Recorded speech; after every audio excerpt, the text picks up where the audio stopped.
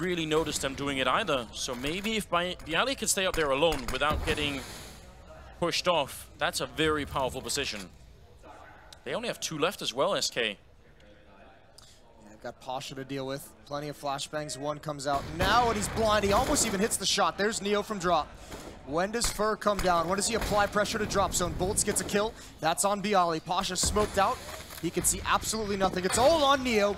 Instant headshot onto coldzera. It's Boltz up next, and he gets one more. And they still can't find their way into the bomb site. This is a very slow hit, but Virtus.pro, they're holding it for now. Neo getting close, running headshot, takes another one, and almost drops Fallen. Fur, who's been lurking the whole round, has to come up big here. It's a 2-on-2. Fallen did finally take Pasha down, but there's only 10 seconds left. They need this round. They must win an SK. If they can't make this work, this whole first half is going to be washed away by Virtus.pro. And there's Neo coming through with a big kill, a quad in fact, as Virtus.pro